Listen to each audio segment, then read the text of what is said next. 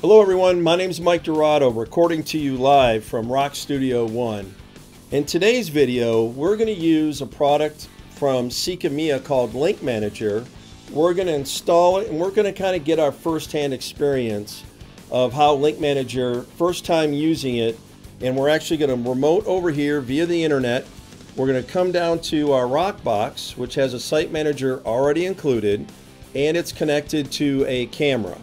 So, but mainly the video is going to focus on the Link Manager part of it and using it for the first time, so you understand a little bit how the experience will go and what we need to do. So we're going to go ahead and get started, and we're going to jump over here into Google, and we are going to load up the GM22 site, gm22.secomea.com. You can go ahead and we'll post it up on the video and you can save it for later use. But right now we're just going to focus on Link Manager. So this is the first time a customer is using Link Manager. He already has his certificate and he is ready to go. He loaded up his certificate. I'm going to put in the password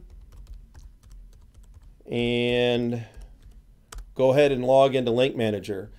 We'll get rid of this little message here. And if you take a look at Link Manager, I actually have the site manager called the Rock Demo. It's up and going, and I have one agent connected to it, and it's our Rock camera. So, but if you look down here at the bottom, you notice that Link Manager off, it's red. So you can actually hit on the light bulb, and you can go over here, detect.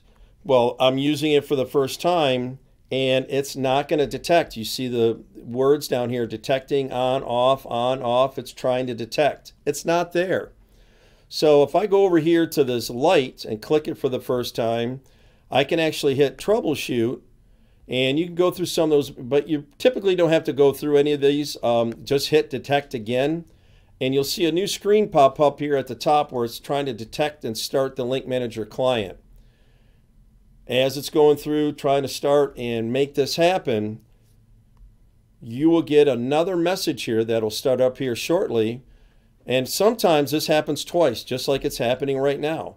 Let's go ahead and retry to detect and start it. We already know we haven't installed it, but it needs to go through this a couple of times to understand that, hey, listen, it's not on my computer.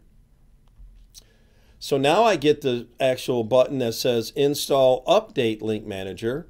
I go ahead and click on that. And down at, I'm using Chrome as my web browser, so I'll go ahead and click on that download, hit yes, and I'm going to hit next, and I'm going to hit agree and install. This isn't an application. It does get installed. You can uninstall it in Microsoft, but all this does is set up a virtual network adapter on your PC. The software is web-based. I happen to be using Chrome. You want to use Explorer, whatever you might want to use. Firefox, that's fine. So now that I've installed it, I can go ahead and click on starting it. And sometimes with some of these web browsers, you'll get a message that pops up. Go ahead and say Open Client. And now that it saw Link Manager, now that it's down here, and now I get all the different devices that my certificate was allowing me to take a look at.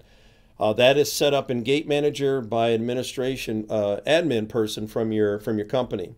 So it says Link Manager failed, obviously. So we're going to click on that little green button and hit retry again. And now I get a green light down here at the bottom, and it says ready. But you saw that experience. You had to hit a couple things a couple times just to kind of get the computer ready to go. So now I've highlighted the agent, my Rock camera. I'll hit connect. And now I'm connected, but I always like to do a ping test and try it, make sure I can ping it first. And now I'm going ahead and pinging the actual device. I get a reply.